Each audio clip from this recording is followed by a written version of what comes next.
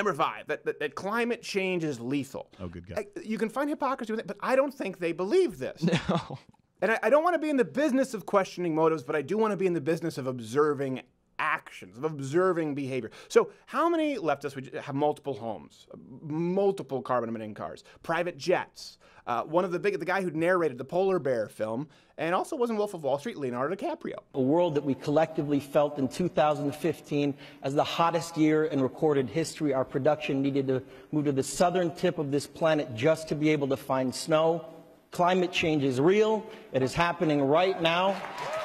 It is the most urgent threat facing our entire species, and we need to work collectively together. All right. Right after that, he bought his 7th house. Yes, exactly. And here's something else that's really interesting. I didn't know. Reg told me this, our researcher at the Beast. This new study shows that actually those highly concerned about climate change, they actually typically make less environmentally friendly decisions than climate change skeptics. What are they, like, farming out the responsibility to the governments to take care of it? That's not their own personal? Because they see the government as the charity. If I've given, are there no prisons? Are there no poorhouses? They're the pre-redemption Ebenezer Scrooge. Yep. Yeah. Prisons, poorhouses. Consistently. They should take care of it. And then post-redemption Ebenezer Scrooge is all about his personal charitable givings because he knows that the government can't take care of it. Right. The left constantly fights things that would help their cause. So bird scooters in Austin was a great example. We were there recently. They're awesome. Yeah. Same thing with Uber, the sharing economy, solar panels in the desert. Ted Kennedy didn't want wind turbines because he didn't want to harm his view.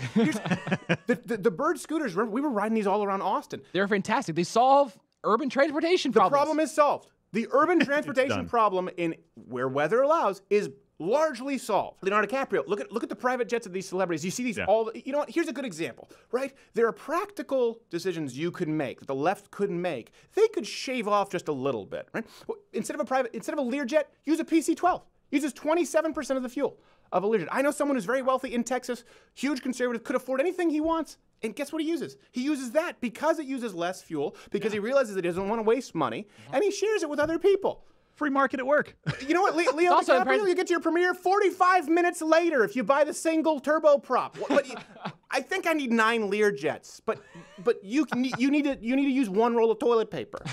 It goes beyond hypocrisy, right? Everyone's a hypocrite. I understand this, myself included. It's a question of genuine baseline sincerity, and I can't say that the motives are impure. But here, if you actually believe that my crossover is going to lead to this,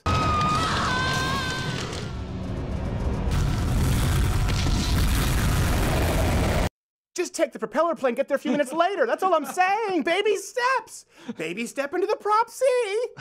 I love T2. But maybe baby steps into the Learjet. No, baby steps into the baby steps to the G6. Baby steps to the PC-12. Maybe baby steps to the G7. Okay. How about baby steps to flying coach, asshole?